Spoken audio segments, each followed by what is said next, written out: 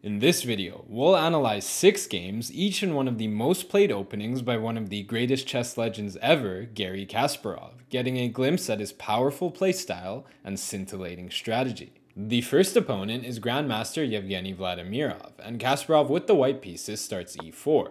Black replies e5, and white's knight f3 pressures the pawn, so knight c6 is played defending.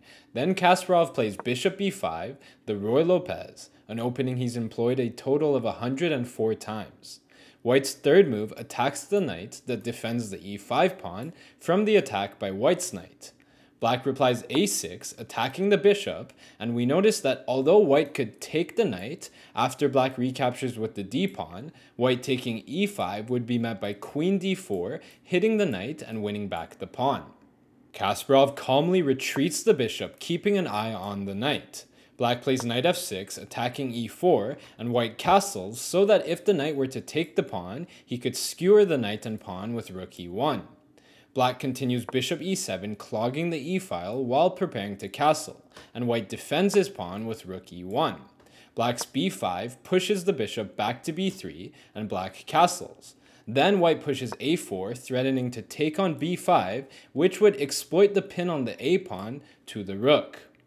Black maintains the tension, developing the bishop to b7, which defends the rook and eliminates the pin. Then white pushes d3, opening his queenside minor pieces, and black plays d6, solidifying his center. Kasparov strategically moves his knight to d2, planning a maneuver towards the king side. Black's knight a5 hits the bishop, who drops back to a2, keeping an earnest eye on the king. With the knight out of the way, black pushes c5, gaining space on the queen side, while making it very difficult for white to break through in the center. White carries on his plan of rerouting the knight with knight f1, and black shifts his rook to the e-file, where it's centralized. White places his knight on e3, where it is spoiled with future potential squares. Black takes one of them away with g6. Kasparov follows with bishop d2, planning to take the knight so that the black queen is lured onto the a-file. Then he would take on b5, creating discovered attack opportunities on the queen with his rook, which would force black to recapture the pawn with the queen, giving white full control of the semi-open a-file. So black blocks the bishop's attack with b4. But this closes down the queen side, and white can now turn his full attention towards the king side. He starts by hopping his knight to g5, where it coordinates with the bishop in attacking f7. Black shifts his rook over to defend, then white moves his other knight to g4, threatening to take on f7, and once the rook would recapture, he would fork the king and rook with knight h6. So black chops off the knight, inviting the white queen to join the attack after she recaptures. Now black should avoid trading the bishop for the knight, as the dark squares near his king would be seriously weak. He drops his other bishop to c8, attacking the queen. Kasparov sidesteps his queen to h4, threatening a checkmate on h7. Black pushes his pawn to h5, reducing the white queen's vision. She drops to g3, now threatening to take the pawn on f7 before taking on g6 with the queen, which would be bad news for black. Black lifts his king to g7 so that the g6 pawn is defended. White's clever bishop d5 not only attacks the rook, forcing black to waste a move by dodging, but it also boxes out the black knight, who will have trouble getting back into the game. Next, white plays h4, defending his knight, so that his queen has freedom to move around. Black's double-edged queen d7 looks to create an escape for the black knight, but also move to g4 to exchange queens, which would halt white's attack. Kasparov, with no intention to slow down, moves his queen to e3, creating a dangerous battery aimed at the black king side. Black's bishop b7 tries to exchange off white's dominant bishop, but there was a hidden threat last move that black missed. White finds the marvelous move, knight h7. This attacks the rook, and were the knight to be taken, then white's queen would swoop into h6 with check, forcing the king back to g8. Then white would take the pawn on g6, exploiting the pin on the f7 pawn to the king by the bishop, pushing the king to h8, after which he would take the pawn on h5, again with check. Once the king would move, doesn't really matter which square, white would lift the rook to e3, and the threat of sliding it over to g3 with check, while also making use of the bishop if necessary, would be decisive. Black doesn't take the knight, instead capturing the bishop on d5 to eliminate any tactics with the pin on the pawn. Kasparov ignores the capture, swooping the queen onto h6 with check. The king going to h8 would result in knight f6 discovered checkmate. So the king drops to g8. Then white places the bishop on g5, coordinating with the knight on f6, and this is a very serious problem for black. Black's best choice would be capturing the bishop, and once the pawn would recapture, knight f6 would be a checkmate threat. So, black would have to play f5 to allow the rook to defend the f6 square. White would follow by capturing the rook, and after black would recapture, he would capture on g6 with check before eventually recapturing the bishop, going up the exchange and a pawn. In light of these grim variations, black decides to capture the pawn on e4 since he was going to lose his bishop anyway. But upon playing this move, he realizes that white has a winning combination and black resigns the game. Can you find white's checkmate in 2?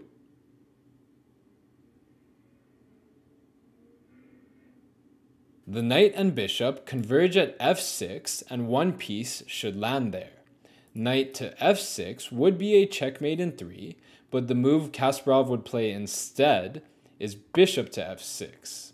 This threatens queen g7 checkmate, and the only way to stop that would be capturing the bishop, after which white would recapture with the knight, which would also give checkmate. The next opponent is former British chess champion Michael Adams, and he starts e4.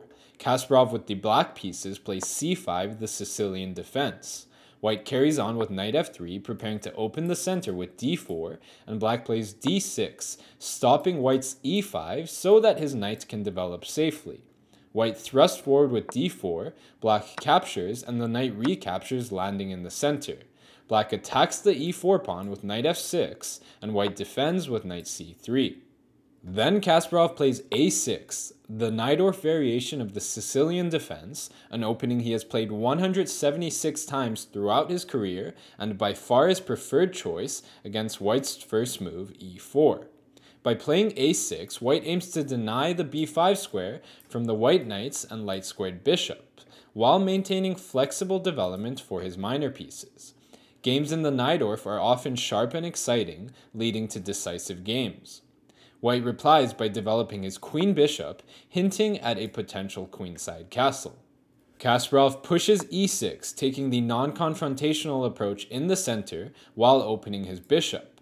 White develops his bishop to e2, stopping the black knight from going to g4, and black places his queen on c7, where it stares down the semi-open c-file. White's queen d2 finishes up preparations for the long castle, and black launches his b-pawn, expanding on the queen side while opening the square for his other bishop. White doesn't want to allow b4, kicking the knight, so he pushes a3 before white develops his bishop, adding an attacker to the pawn. So white defends with f3.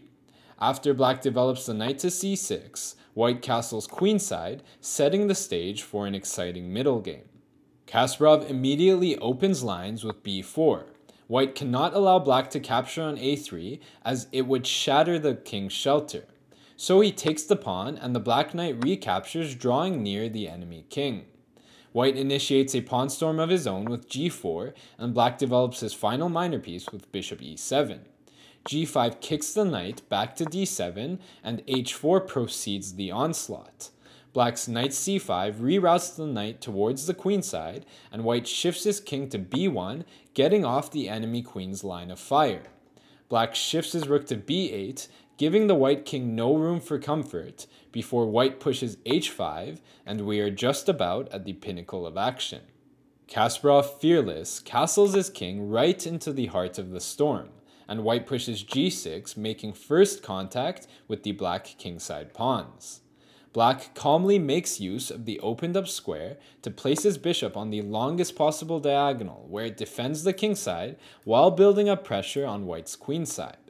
White slides his other rook over to the g-file, peering at the black king, and black drops his bishop back one square, slowly awakening his rook's gaze.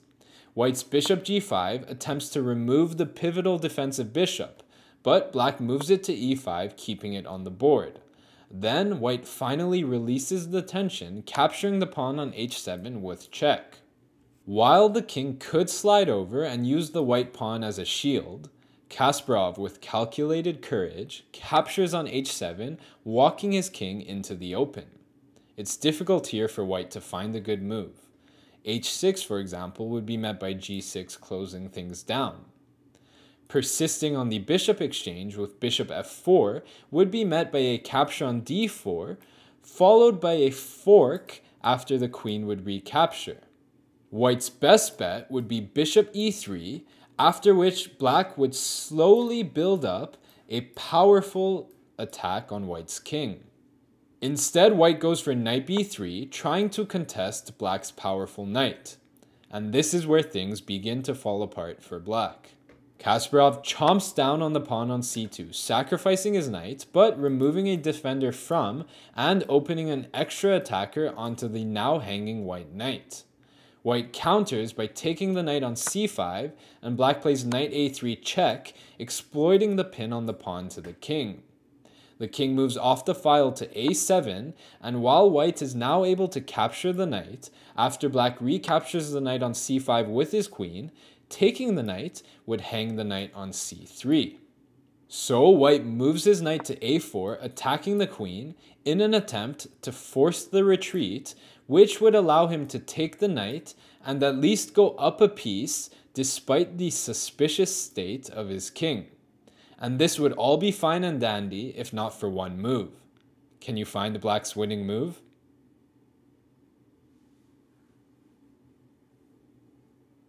So the queen's under attack, but to find this move, one must realize that she doesn't need to go anywhere. The move Kasparov plays is knight c2. This cuts off the queen's defense of the b2 pawn, and were the white knight to take the queen, then rook takes b1 would be an aesthetic checkmate. So we can deduce that white's knight must not move. But black is also threatening to sacrifice the rook on b2 before moving the queen to a3 with check, followed by taking on b2 with checkmate. White moves the king to b1 so that queen a3 wouldn't come with a check anymore. Kasparov finishes the game up with queen a3 anyway, and this compels white to resign the game. If white does nothing, then rook takes b2 would lead to checkmate by queen b2, or queen a1 depending on white's follow-up. The king running away would be no better, since black would move the queen to a1 with check, which would force black to take the knight before he would capture white's knight again with check, pushing the king back, followed by bringing the other rook in, pushing the king again, and then taking the pawn on b2, which would be decisive. The only other option for white would be taking the knight, after which black would gather the other rook to c8, attacking the queen, who wouldn't be able to move without giving up either the knight or checkmate. The queen would of course choose the king, and black would take the knight, not only emerging up a pawn, but threatening the unstoppable rook takes b2. White's menacing h6 here wouldn't do much, as it would be met by g6. White could try bishop d1 attacking the queen, but black would take twice on e4, each time with check, which would get 2 pawns for the bishop. And once the king would move, with the square he would choose not making much difference, black would take on b2 with the rook, and white would be forced to give up the queen to stop all sorts of checkmating threats. The next opponent is Sergei begun, and Kasparov with the white pieces beguns d4. Black replies d5, and Kasparov plays one of his most powerful openings, c4 the queen's gambit, which he has utilized 139 times. The queen's gambit is traditionally described as a gambit because white appears to sacrifice the c-pawn. However, this could be considered a misnomer, as black cannot keep the pawn without incurring a disadvantage. Black replies e6, solidifying his pawn while opening his kingside bishop, and white adds pressure to black's center with knight c3. Knight f6 develops while defending, and white follows suit with knight f3. Then black uncorks c5, creating considerable tension in the center. Now, capturing c5 would only help black develop. Kasparov instead captures on d5, and black, not wanting to get a somewhat weak d-pawn, recaptures with the knight. White continues with e3, securing his own pawn while opening his bishop, and black adds pressure to d4 with knight c6. White's bishop advances to d3, staring down black's kingside and paving the way for a castle, before black moves his bishop to e7. Then both sides castle. At this moment, Kasparov spots a way to restructure the central position to his advantage. He captures the knight on d5, and black recapturing with the pawn would allow white to give him an isolated pawn by capturing on c5. So black takes with the queen. Then white pushes e4, attacking the queen, who flees back to where she came from. And then white grabs on c5, and after black recaptures with the bishop, white pushes e5, opening the bishop and gaining substantial space on the king side. This makes things ideal for an attack on black's king. Now white is potentially threatening a Greek gift sacrifice with bishop takes h7, followed by knight g5 and queen h5. Or another option would be simply to take on h7, and once the king would recapture, queen c2 would regain the bishop by way of a fork, after which white would emerge up a pawn. In light of all of this, black drops his bishop back to e7, guarding the g5 square from the knight and getting out of any tactics. Kasparov lifts his queen to e2, preparing to create a brutal battery carrying with it a checkmate threat. Black's knight b4 hits the bishop, and white tucks it in nice and snug on b8, where it maintains a fervent glare down the diagonal. White's not really threatening much just yet, so black proceeds development with bishop d7. White pushes a3, kicking the knight back to d5, enabling him to lift his queen to e4, threatening queen h7 checkmate. Black's best defense, and the one he plays, is g6, blunting the diagonal. Kasparov immediately exploits the new dark square weaknesses with bishop h6 hitting the rook, who shifts over to e8. In aggressive fashion, he follows with h5, preparing to throw everything but the kitchen sink at black's king. Black cannot do much to stop it, and he deploys his queen onto b3, where she attacks the b2 pawn. White, unfazed, pushes h5. Now black could take the pawn on b2, attacking the rook, but white would just slide the queen over to g4 with the threat of capturing multiple times on g6. Were black to take the rook, white would capture on g6 with the pawn, threatening two discovered checks, which would both lead to a checkmate on g7. So black would be forced to recapture. Then white would take with the bishop, not only hitting the queen, but threatening again the same discovered checkmate in 2. Black would take the other rook, which would get 2 rooks for the queen, but then black would still have serious issues to deal with. Black would have to slide the king over to avoid checkmate, after which white would take the pawn on f7, threatening the rook, and checkmate, which would force black to give up material. Back to the game. Instead, black pushes f5 in an attempt to lock up the king side while attacking the queen. Kasparov captures en passant, and black recaptures with the knight, which attacks the queen and the pawn. White retreats the queen all the way back to e1, keeping it where it can still jump forward with potential threats in the future, and black captures the helpless h-pawn. White leaps his knight to e5, coordinating with the bishop on g6, but black replies with bishop b5, attacking the trapped rook. Yet, Kasparov isn't worried about the rook. He has a brutal winning combination. Can you find white's best move?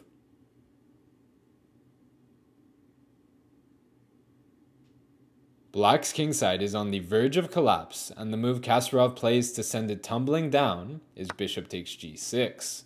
White is threatening not only the knight, but to sacrifice the bishop again on h7, and once the king would recapture, white would lift the queen to e4 with check.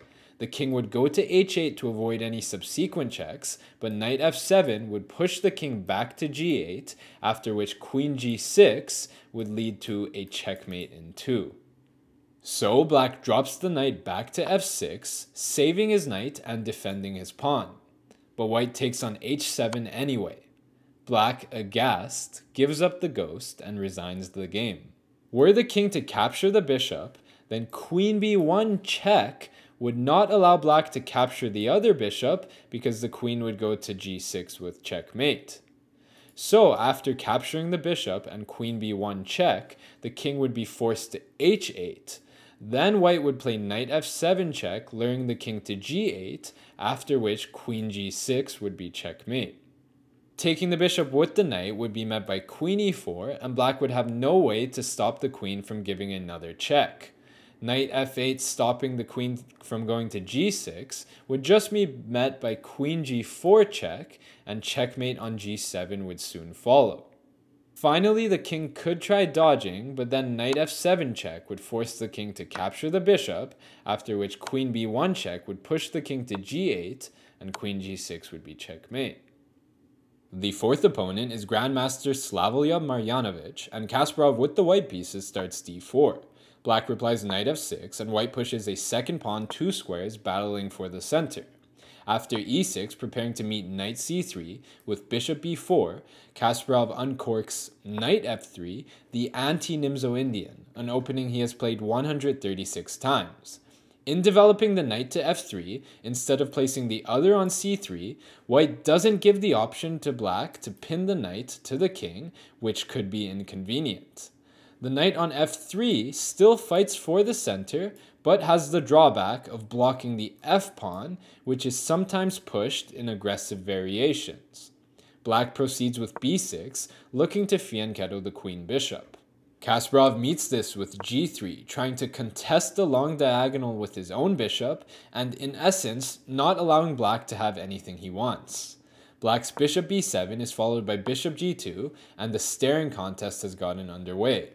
Black develops the other bishop to e7, paving the way for a castle, and both sides proceed to get their kings to safety next move.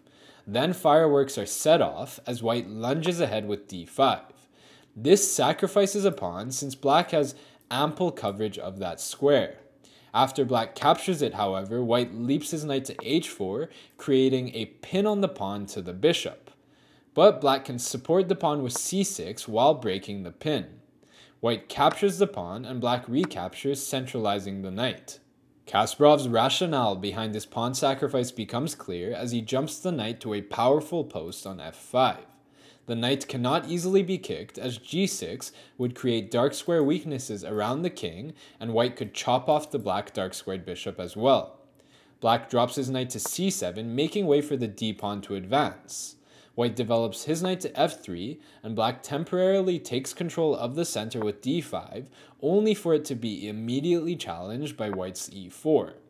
White's last move also opens the queen's path to g4, where it could wreak havoc on black's kingside. So black places the bishop on f3, where it can guard the king. Kasparov captures the pawn on d4, and while black could recapture with the knight, the outcome would be similar, which is the isolated pawn on d5 after the recapture.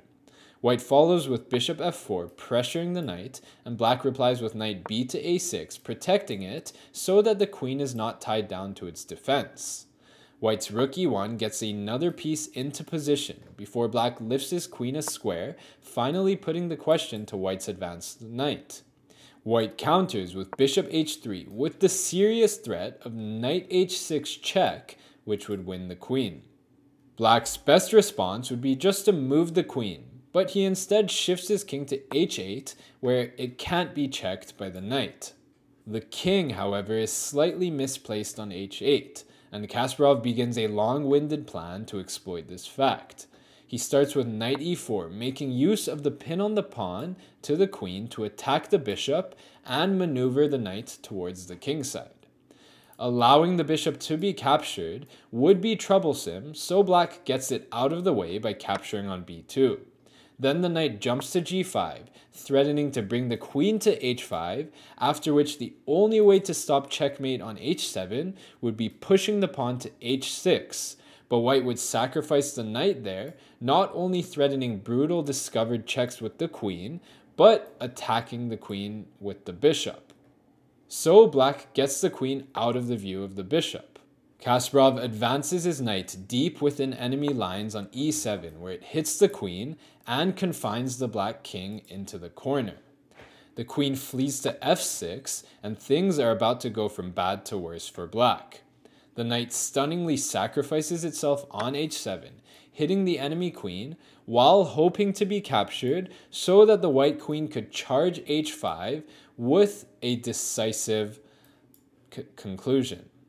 Black's queen dodges to d4, offering an exchange, and naturally her counterpart politely declines, choosing h5, where it peers black's king. Black plays g6, attacking the queen, so that were the knight to move, black could just capture her. So she drops to h4 before black bites the bullet and takes the rook on a1, leaving his king in a suspicious situation. White has a way to win the game. Can you find the checkmate in 3?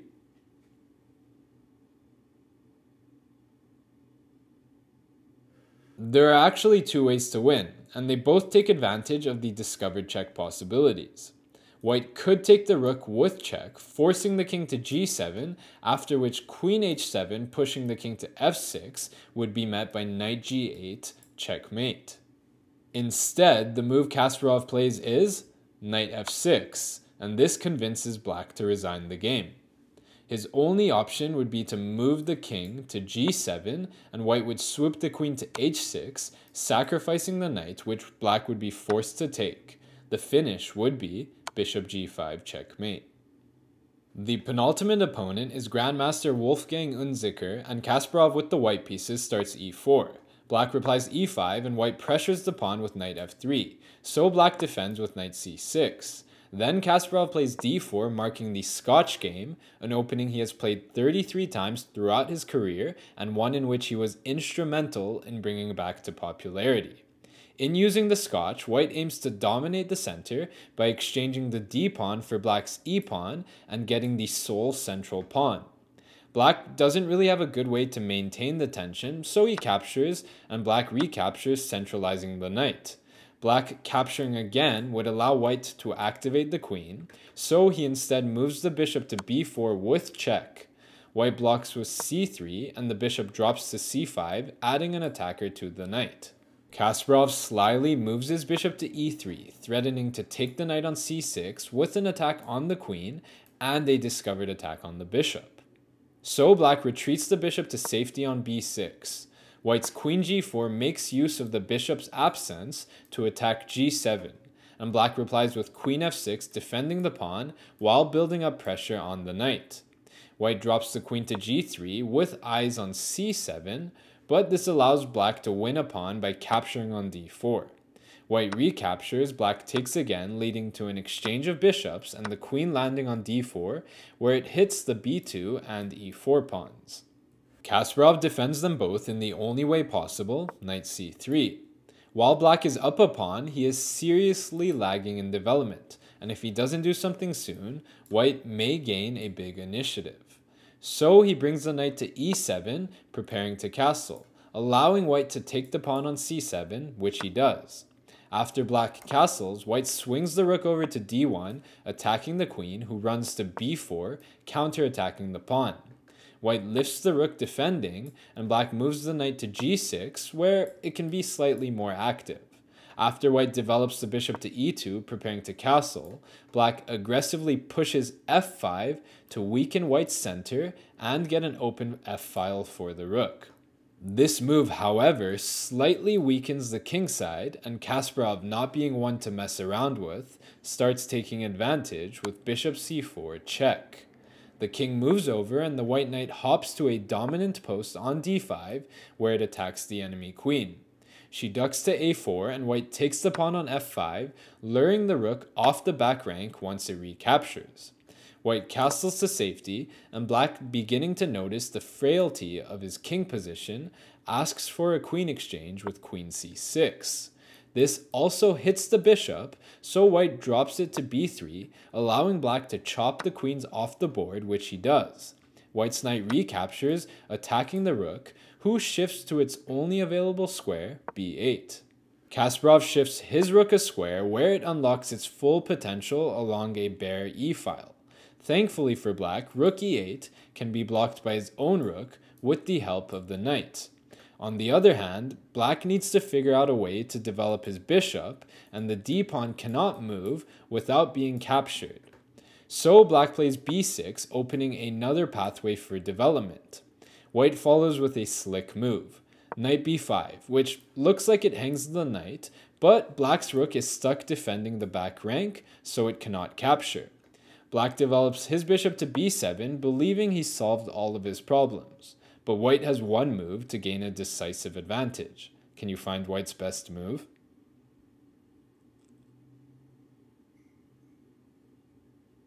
Two of black's pawns are hanging, but they're both poison. Knight takes a7 would lead to a trapped knight, and rook takes d7 would result in an unfortunate fork. Yet white is able to exploit black's weak king, and the move Kasparov plays to do this is knight d6. This attacks the rook and the bishop, which if captured would require the other rook to leave the back rank to recapture. This means black's rook must stay along the f-file to defend the back rank, and black drops it to f8. Then white plays knight f7 check, forcing the king into discovered check territory. The king's not going anywhere, and white remains patient, winning the pawn on d7 with his rook. Black, realizing he just has no way out of this mess, resigns the game. White's threat is to win the full bishop with knight d6, discovered check. White is also threatening the crushing combination of knight e5 check, pushing the king to the corner, followed by taking the knight, which would open the h-file, after which white would lift the rook to e3 with the intent of delivering a virtually unstoppable checkmate on h3. Black's best possible move here would be bishop c8, hitting the rook and guarding the diagonal. Kasparov would move the knight to d6 with check, and after the king would move over, he would play rook f7, which would threaten to take the rook, and once the knight would recapture, he would play rook e8, pinning and winning the knight. The black rook wouldn't even be able to move, because then white would drop the rook back to f3, and the black rook would have nowhere safe to go, as it must defend the back rank, and were it to end up on d8, knight f7 would fork the rook and the king. So black just has to leave his rook there and let white take it, which means his bishop must move in order to open the rooks to one another. But the bishop would have very few options that would be safe from the resulting discovered checks after the knight would go to f7. Its only choice would be a6. White would win the pawn on a7, and then the bishop would be a goner for real this time. For example, bishop d3 would be met by knight f7 check, and unless black would want to give up a full piece by moving the king, he would have to give up the exchange, which would be just too large of a material deficit. In the final game, and probably the best of the bunch, Super Grandmaster Yevgeniy starts d4 and is met by knight f6. White continues c4, and Kasparov unveils his all-time favorite opening, g6, the King's Indian defense. With the King's Indian, black deliberately allows white control of the center with pawns, planning to attack it from the flanks and later to challenge it. White develops with knight f3, and black fianchettos the bishop, giving his king castling rights already. After knight f3, black gets the king to safety, and white's e6 looks to develop the bishop in order to do the same. Kasparov quickly begins his fight back in the center with c5. Although white could push the pawn gaining space, he instead develops the bishop to e2. Black takes the opportunity to exchange a wing pawn for a valuable central pawn, and white recaptures. Then black places a pawn of his own in the center with d5. White castles, and knight c6 pressuring d4 is met by h3, limiting the black bishop's options. Black advances it to f5, where it stares down black's queenside, before white swipes d5. Black recaptures with the knight, and white lifts the queen to b3, where it threatens the knight and the pawn on b7.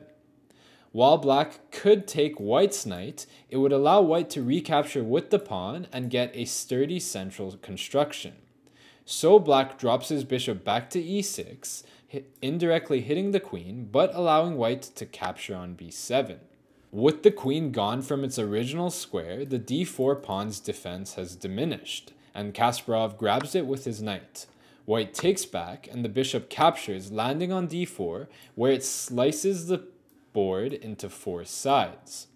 Yet, the one diagonal it leaves behind is the one white's bishop takes as it attacks the enemy rook.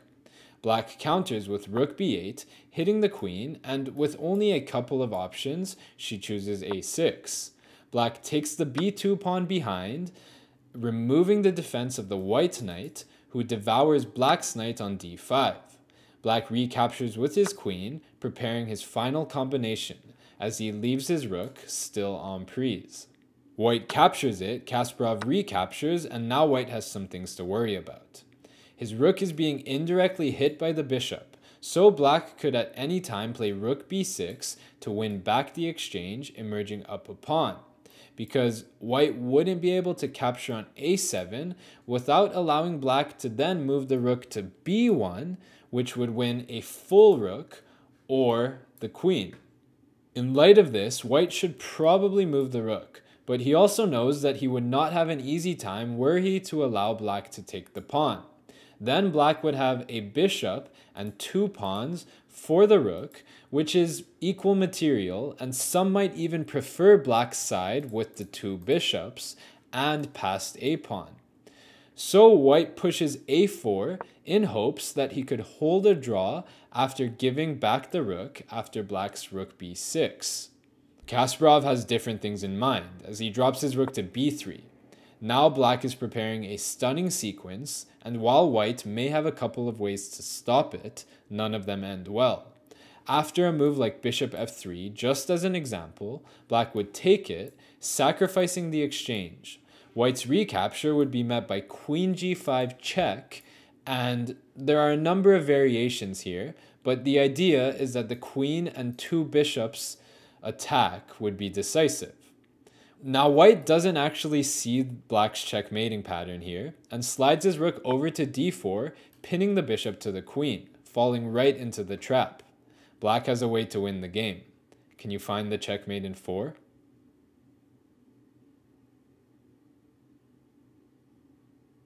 With the queen and bishop's vicious gaze commanding the king's side, Kasparov applies the finishing touch with the elegant move, rook g3, exploiting the pin on the pawn to the king to threaten checkmate on g2. White cannot see a way to stop what's to come and resigns. Now this is a checkmate in 4, but a couple of those moves are just white delaying things. Queen c8 check would just be chopped off by the bishop. Bishop f3 blocking the queen would also be munched because of the rook's pin to the king. Then white could make whatever move he would like. The ensuing queen takes g2 would be checkmate. I hope these games were both entertaining and instructive. Don't forget to like, comment, and subscribe for more chess content.